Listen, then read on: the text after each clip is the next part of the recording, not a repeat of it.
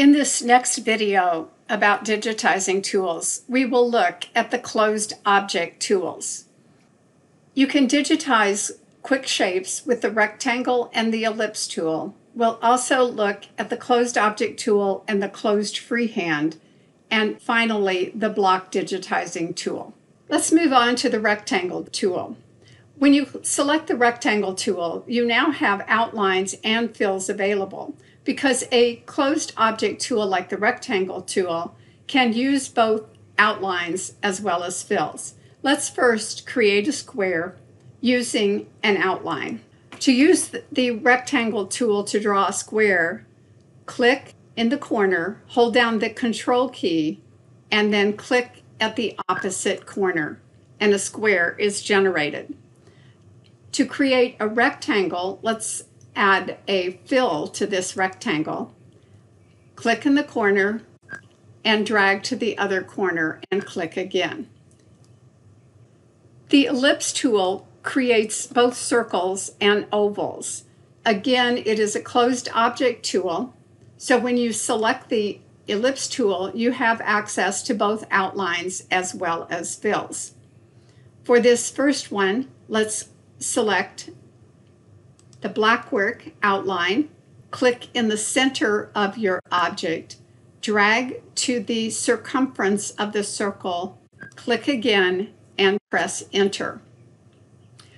For this oval, it will take 3 clicks. Select the type of stitch you want, and we'll select a fill stitch for this. Click in the center of the oval, drag to the edge of the first dimension, click again, and then drag so that the oval completes the shape. Click once again and press Enter.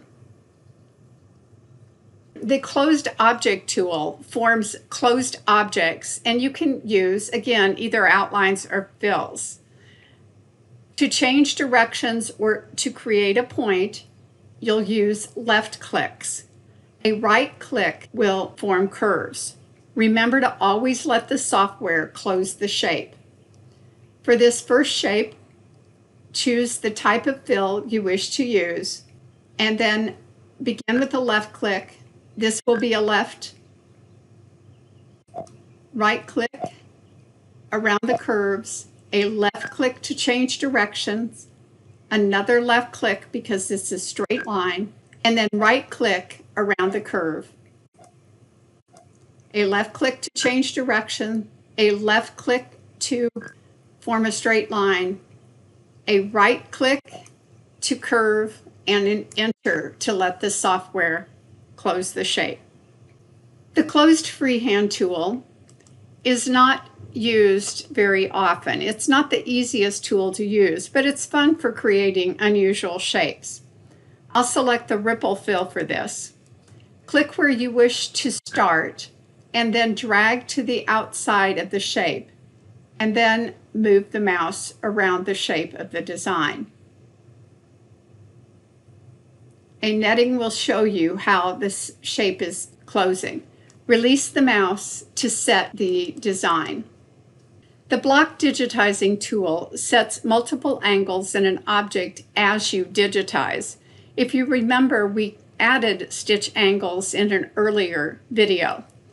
When you use the block tool, you have to remember to go from one side of the object to the other side of the object. You'll do left clicks where you want points to form and right clicks where you want curves to form. Let's choose a satin fill for this. I'll left click on one side, then come over to the other side and left click. Then right click, right click. Right click at the crown of the arc, another right click at the other side, come across and right click, and then a left click and a left click and an Enter. You can see how the stitch angle varies around this shape. Each of these created objects can now be edited, choosing the type of stitch you want to use and the color. The objects can also be reshaped if needed.